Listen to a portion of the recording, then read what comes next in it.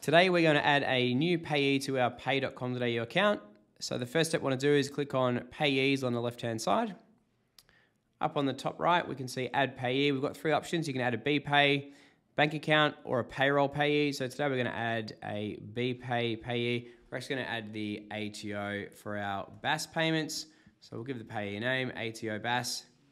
Next box down here, we'll type in the business name. This will actually pull up a search for you, so to make it easy to search for your payee. So we've typed in ATO, and then we can see here it's pre-filled. So you've got Australian Taxation Office, it's got their ABN listed. Select the payee industry type, so it's going to be government. If you'd like the pay.com.au system to send an automatic remittance email once that payment's been remitted, we can actually add an email address in here as well. We'll add the biller code for the ATO, so that is 75556. Enter your unique CRN if you're off your BPay payment slip. Tick the acknowledge button down the bottom, add payee, and that payee is now been added to your pay.com.au account and you're ready to start making payments to them.